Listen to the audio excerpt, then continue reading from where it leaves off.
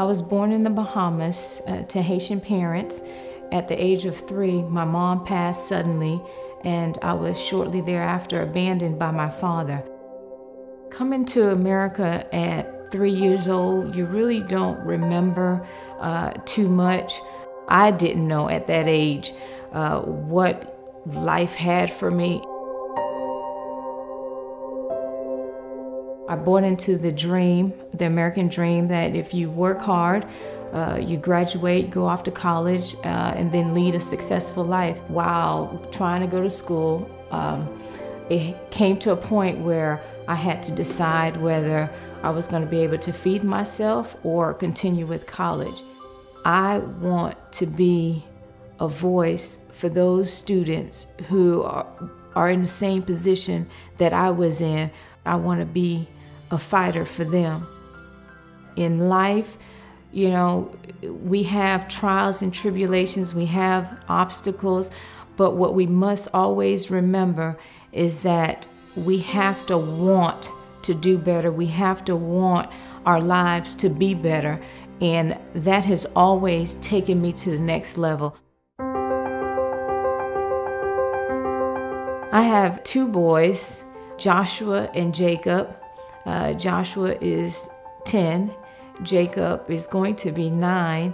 I want my boys to have, of course, what I didn't.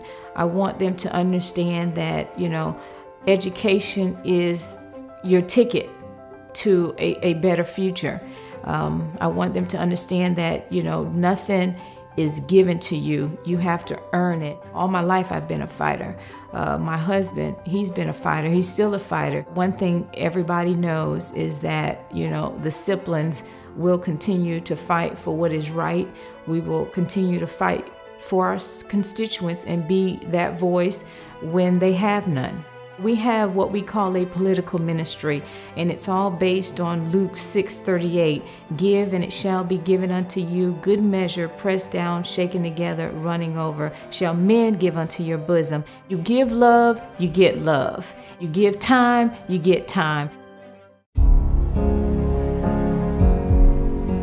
One of the things that I see with Tallahassee and some of the members is they forget. They forget why they're here.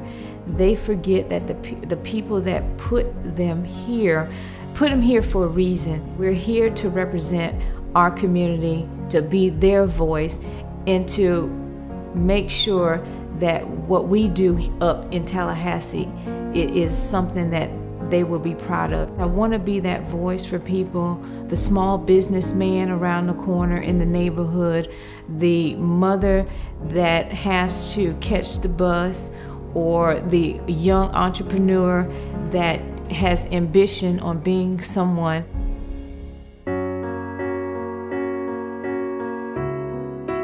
You get elected, and it's not about occupying a chair. It's not about the title, but it's about remembering why you're there, remembering where you come from, staying grounded, not forgetting who you are, and not forgetting the people you represent.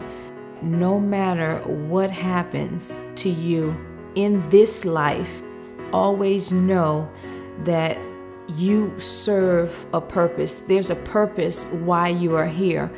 You must connect with that purpose, and don't let anyone, anything stop you from connecting and reaching your goals.